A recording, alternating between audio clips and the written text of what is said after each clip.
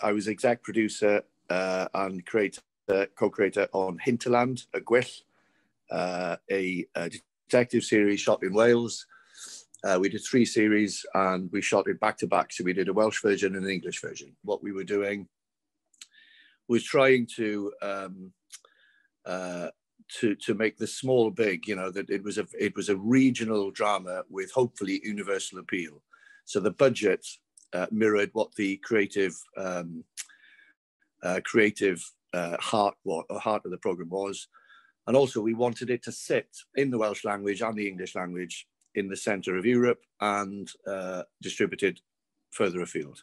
All in all, we couldn't have got over the line without support from Creative Europe. With the budget was made up in the same way that we put a film deal together.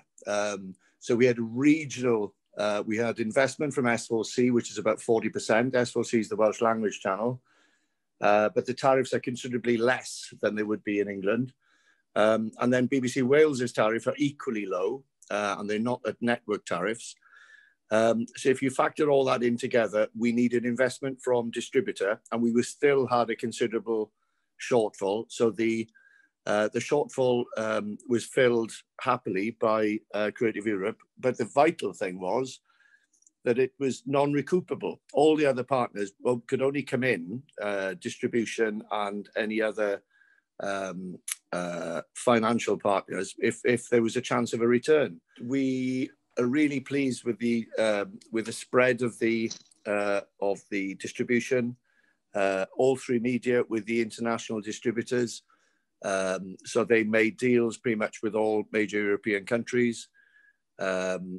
And also Netflix came in with a sale over 3 series, which is great. So all the territories have been covered. So we estimate between 80 and 100 countries all in all, which was a big thrill for us. Being given support from Creative Europe has given us confidence really to think that however local your story is, it can have universal reach. It's made our work visible in a way that it wasn't before. So it's fine playing to your local audience, but it's even better to export those stories, that sense of place, to internationally. So Creative Europe has enabled us to do that, and it's given us the chutzpah really to think that we're not alone.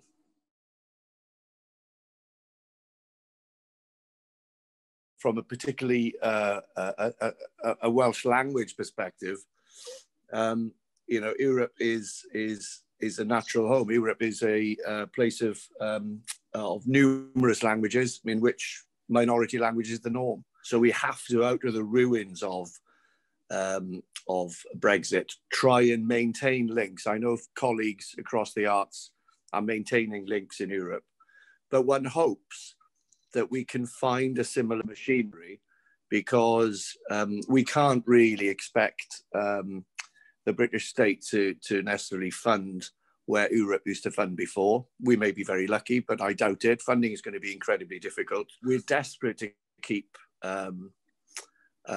channels open and prepared to speak to any broadcasters and distributors within Europe, and collectively we all hope that the machinery will exist in some form, and anything we can do to maintain those channels or look for new synergies, we greatly welcome.